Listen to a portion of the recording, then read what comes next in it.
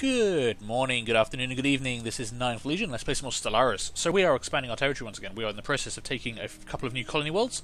Oh, there we go. Okay, one of our colony ships has just been built. And it already had its orders. And it's already on way to... Where are you going? Oh, you left from Bertios and you're going to Rana. Perfect. Perfect. Just take that world for the glory of humanity. Although you're not human, so... For the glory of someone. Our other colony ship just finished. I actually want to colonize directly Jomprun. So let's just colonize with that one. We will put you on... Oh, that's a perfect tile for you. Go there. How are we doing on our Dreadnought? Our Dreadnought is 56% repaired, and we become the president next year. We've got a powerful fleet. We've got a restored alien Dreadnought, and we'll have control of the Federation fleet. I think if there was ever a time for us to go to war with the Upper Kingdom, it's going to be now.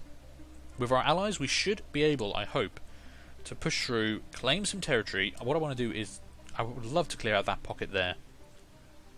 I'm actually thinking of taking this territory first, clear out that last pocket of what used to be the Mauritian Empire, and connect our borders up here, so the Flexklanger and us have a joint border.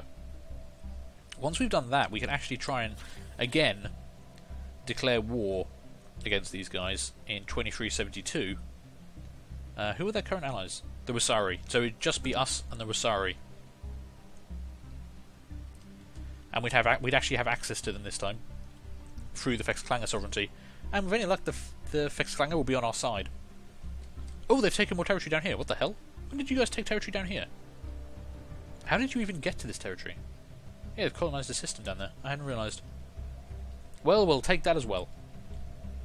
So that's my plan. But we want to do that with this Dreadnought. I want this Dreadnought. I want to know how powerful it is. Let's look. One of my battleships is currently... What's the military power of one of my battleships? This screen doesn't actually tell you, like, the military power, does it?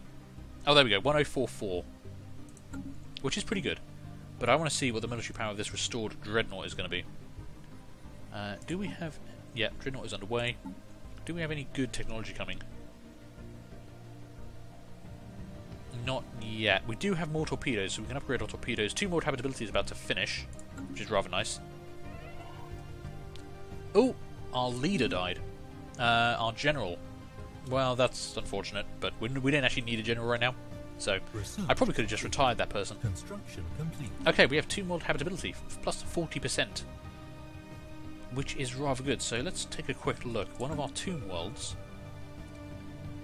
Now 60% habitable. That's not bad. So if I was to try and colonize that with, you know, humans. 60% straight up. What are the modifiers for tomb worlds? Why would I particularly want a tomb world? Oh, city ruins give us additional society research. Wow, that would stack really well with that bomb crater. Because that's already got society research. No energy on this planet, though. Only minerals. Interesting. I wonder if that's a thing. Is that a thing? Do I have another... I had another tomb world somewhere. I had 2 tomb worlds. Where are my tomb worlds?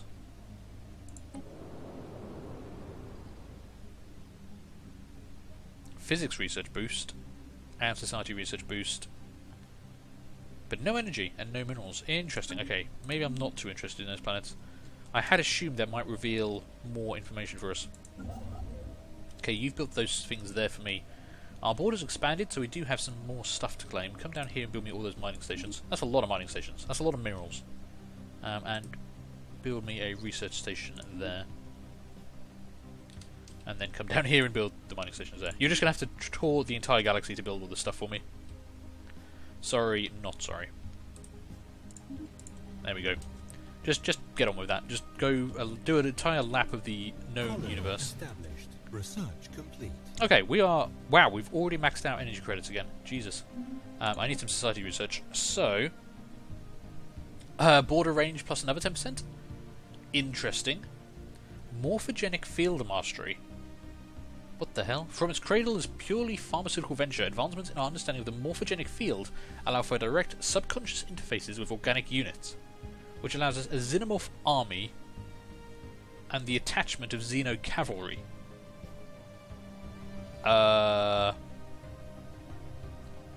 I've never seen that before. I'm actually going to go for that. That sounds pretty interesting. It's not too expensive either. Sure. What did we just finish? We now have quantum destabilizers, a new aura field for our fortresses and defense platforms and stuff, which is rather good. Shield capacitors, capacitor fields, which grant, what is that? Monthly shield regeneration for ships, plus 20%. That's useful, but not great. Survey speed and automatic exploration, we just don't need it. How long will that take? 21 months. Let's go for shield capacitor, actually. That might be useful. Come on, all I want is this dreadnought. It's all I want in life. It's all I want for Christmas is a dreadnought. Mummy, Daddy, can I have a dreadnought, please? Is that system in my borders? No. We're so close to these guys. They must be getting pretty pissed off with us, actually. How do they feel about us? Negative 62. Border friction is only 12. Biggest thing is they're just xenophobes. That's okay. I'm never going to colonize that world, because that's just a bad idea. If the Bothrians colonize it, we're doomed. They'll just come through, curb stomp us, the Bothrians, the Marush League, and the Fexclanger. Oh no, we lost a scientist. Damn it, Pablo. You're one of my level 5 scientists as well. Let's see, do I have a level 5 guy? No, but you're pretty close.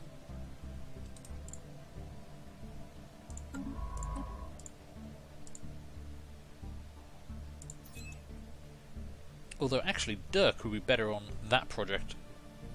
Although currently you're working on repairing the Dreadnought, which is about to finish. We'll change it over once the Dreadnought finishes. And... Oh! Oh, I'm the President, aren't I? Did I get a pop-up saying I was the President? I don't remember, but yes, we now have access to the second Void Skulkers. So, what have we actually got? 8 battleships. What are the battleships equipped with? What are they designed with? Okay, they've got top-level tech, pretty nice. Holy shit, mega cannons. I don't actually have this, but they're pretty goddamn good. Range of 120. Average damage 22.47. Ignores 50% of armor and does 33% extra shield damage. They've got large Marauder missiles and large phase disruptors. Yeah, these are basically built with mostly my technology. I have much better technology than the rest of the Federation, so these ships are pretty close to what I'd want. I designed them a bit differently. I mean, I could update their designs, but that's not bad. What about the cruisers? What are the cruisers equipped with? Just missiles and disruptors. That's not bad. You know. Decent amount of armor. Yeah, I could work with this. That does give us access to a lot of firepower here. Right, let's get this Dreadnought online. Please. Special project. Dreadnought repaired. This is a momentous day. Our skilled repair crews and engineers have finished their work on the ancient Dreadnought we disabled in the Jompron system. The massive warship has received its full crew complement and been declared ready for service after conducting space trials. A powerful addition to our fleet. Damn right. Dreadnought. 4,366 military power for one ship.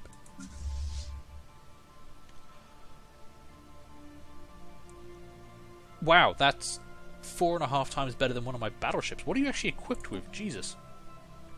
Okay, lots of small phase disruptors, Guardian point defense, level 3 large plasma cannons. You got level 4 impulse thrusters, a sentient combat computer. Nice. Hyperdrive Mark III, tachyon sensors. Wow, yeah, you're pretty fucking stacked, I'll admit. Okay, yeah, 15,000 hull points, 13,524 shields. I can work with that. I would have liked it if it had some longer range weapons. I mean, that's range of 40, range of 80. But, okay, yeah. Go join the first fleet, please. I want you grouped up with my main fleet, and I think we're basically going to war. Head there, do the thing. You don't have any orders, because I've given all the orders to the other guy. So, just go somewhere safe for the time being. Wow. Okay, that's a pretty big ship. And it does cost us a little bit of naval capacity, but I'm okay with that. We're still maxed out on all our stuff. Cool. Colonies have come online. Jump run. Okay, yeah, now we're going to start having some trouble because we're way over our limits. What do I want to do with this colony? Let's get it started. Clear off these tiles. Pay to clear off these tiles for them, and then I think we're just going to add it into the sector. We'll probably wait for Jumper and Prime to come on board, come online as well, And yeah, let's build our spaceport as well, above the world. So we're going to handle the colonization cost for a little bit, just to kind of get this stuff going. Second voice cockers, where are you guys? You're down there. I mean, that's another 10.5k. I feel like I want all my ships together, but I don't know, we'll have to see. For this war, I've only got 10 years to do this war, so we do need to move a little quickly. Yeah, resources are all full. In fact, actually, if our resources are full, let's talk to some of these enclaves and spend some stuff. Can you aid us in our research? We would like to purchase this surface. 5,000 energy credits, that's fine. Tons of physics output. Just 15% boost to all of our research. Yes, please. No point sitting there on the full cap when we can get other stuff. In fact, I could sell some of our minerals. And I could sell minerals to one of our allies in exchange for energy credits. Have you got any energy you can afford to spend?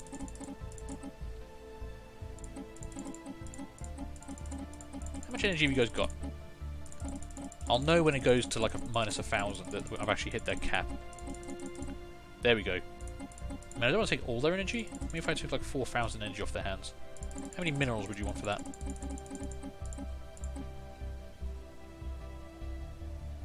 Sure. And now I've almost got... Oh yeah, I've got 9,000 energy again. Let's see, what can we do with that energy? Can we learn anything? I don't care about star charts, they're already aiding us in research. We could spend 300 energy credits to learn something we don't know. Let's give that a try. Situation log updated. We've marked a SAR system in your situation log, okay.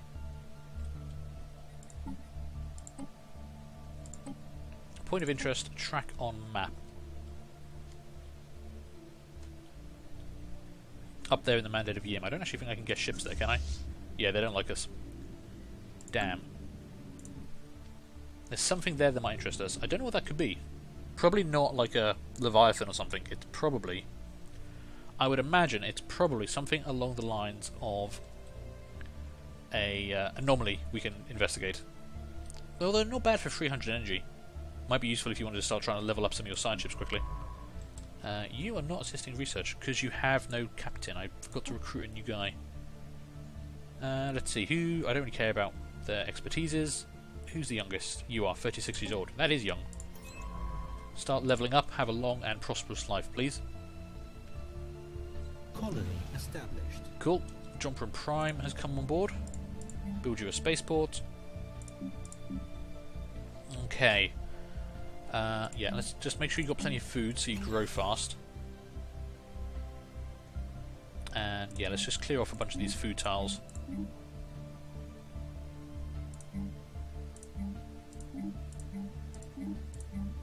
Okay. Now that we've paid for all that and the spaceports have started construction, we can just add that to the sector. So that is the Bertios Prime sector. Let's just add that in. Might as well give them these systems as well. Just make sure they've got decent income, although I'm pretty certain they do, but screw it.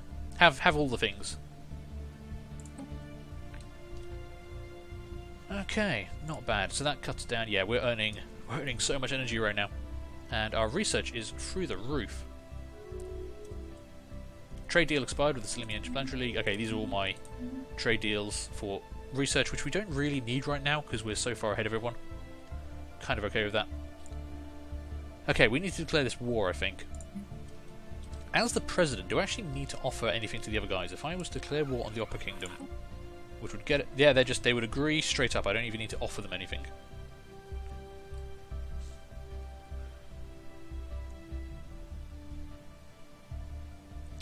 You know what? I think we're just going to go and do it. I think we're just going to go in. I want to take these two systems. I want to clear out this section, grab the border. Just, yeah. And then we'll have one contiguous border with the Mandate of Yem, who we're going to be fighting anyway.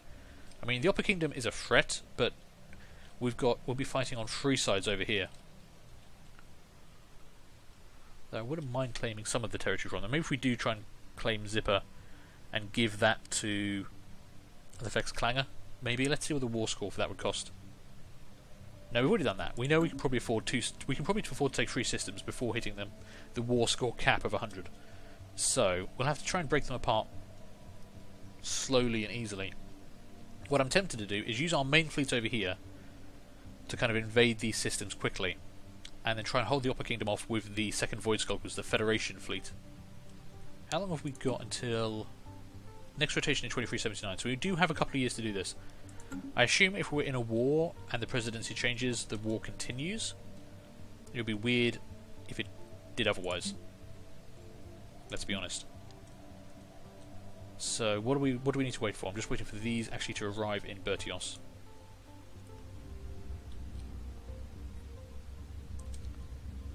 Is my Dreadnought here?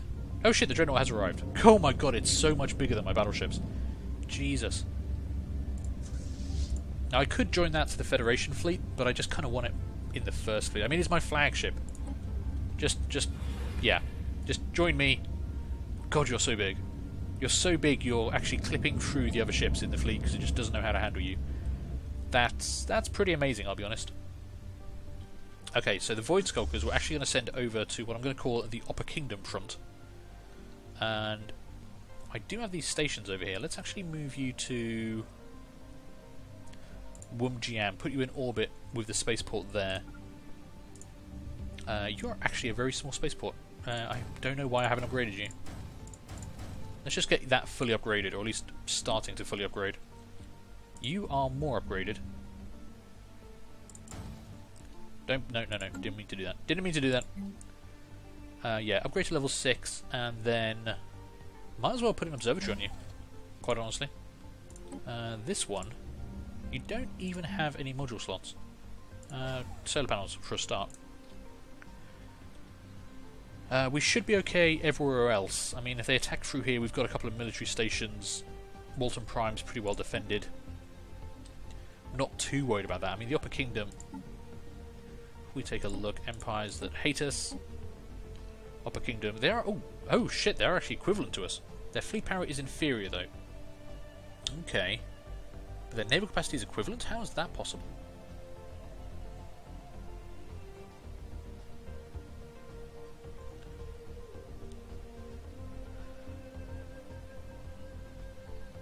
Yeah, Man of Yim is actually... fleet power is pathetic, so we should be able to handle this, I think. We might have to help out our allies. So yes, second Void Skulkers head over there. We're going to build up that space station.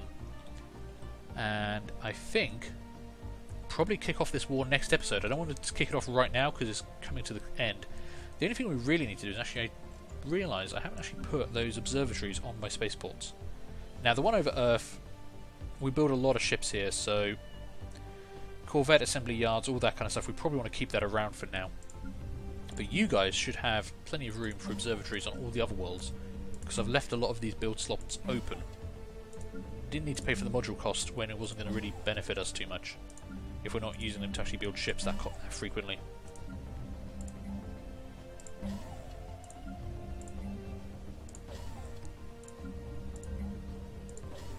So all of our core systems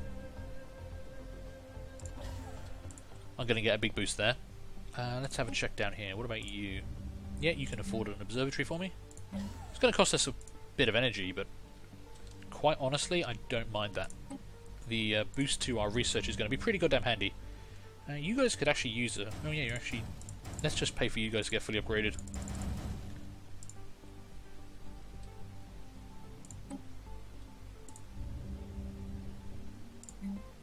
I will take the observatory first and then get you all fully upgraded. It does increase their hit points. It doesn't increase their damage they do, but it does increase their whole hit points, which is pretty useful. Do we actually have a station down here? We do. Wow, I didn't even put a solar panel network on you. I guess I just kind of forgot about you, didn't I? Sorry, guy. Sorry, Spaceport. I'm apologising to a blimmin' Spaceport now. Sorry, Mr. Spaceport. Most of you guys are going to have spaceports as well. So first off, observatory, and then just get maxed out. Never built one there. That was a mistake. I need to pay more attention to this kind of stuff sometimes.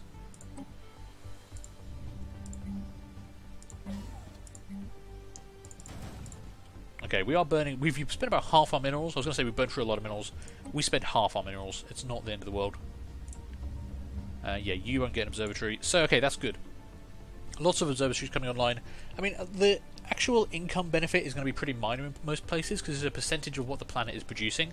But even if it's producing a little bit, it's all going to add up over time. And how are these ones doing? They're not quite complete. Okay, I'm going to keep an eye on those. We'll probably try and do that next episode and get those built up and properly defended. And yeah, we're going to declare this war because we're the Federation President and because fuck yeah, we can. Anyway, thank you guys for watching. I hope you enjoyed this. Do feel free to leave a like, leave a comment and subscribe. And hopefully I'm going to see you later for the next one. Bye.